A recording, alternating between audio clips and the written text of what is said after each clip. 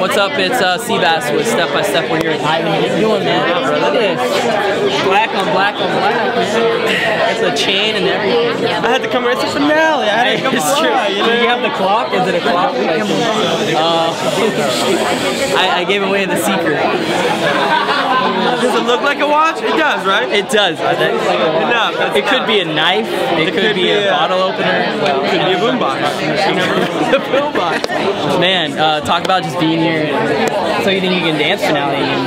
You know, it's crazy. It's been the fact that it's been 10 years of it, and I was there for the very beginning of it. So it's cool to see how it morphed, how it changed, the all stars, who the choreographers are now. You know, I was on the season with Travis, and now he's one of the most renowned choreographers of the game. Right. We all knew going in that was going to happen for him. You know, so it's cool to see the growth of every part of this show. And you know, what it's done for dance is surreal, and to be part of the finale is an honor. And the fact that Nigel wanted me to be part of the finale in this way to open up the finale is, I mean, it's an honor. It really, truly is an honor for me to be here. It's great. It's cool to see. I mean, where did you start out? Like, I mean, we just talked about how you remember being inspired by Justin Timberlake's boombox experience on the VMAs. Congratulations on the VMAs with Justin, by the way. But I mean, all of us started somewhere. We saw something. Where was your first start where you're like, I'm gonna dance? Like, I saw the movie Breakin'. Okay. And I was like, yo, I want to do that. Right. That's dope. And I played sports all my life and whatever, but that was it. And then seeing Michael and doing Smooth Criminal, I thought like those two really set the deal. And that's when I started dance.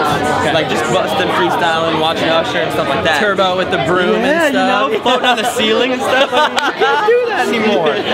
So, and then I remember I was 15 and I saw Like I Love You on the VMA stage. Right. And when I saw that, there was just something so cool about him. You know what I mean? When he walks on the stage, you feel like he's just the coolest guy you've ever seen. And I thought, that's what I want to do. And that's why I moved to LA. That was the reason. And so to look back on that and realize that 12 years later, I'm on stage with, you know, dancing under Marty Kudelka, alongside Nick Bass and Sky Hoffman and Dana Wilson and Eddie Morale. I mean, these guys are legends.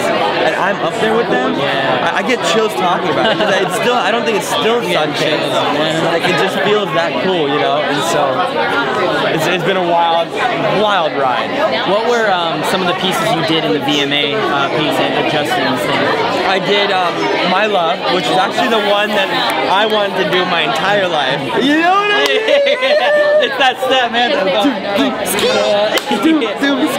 Yeah. So My Love, and I got to walk up on stage and got to be just Justin, me, and Nick Bass, who I looked up to for years. So that just, you know, I hope that every person in their life gets to feel a moment where a dream comes true. And I know it sounds cheesy and corny, and I get it, blah blah blah. But I hope everyone feels that, like, that rush of like, wow, I did it. Right. Because everyone deserves that moment in life. I mean, it's just. I mean, just to think about where you were in that moment, watching his first performance, and now you're there with him at the VMAs. Yeah. With Justin. I mean, you couldn't write fiction to make that kind of story. Definitely can. I mean.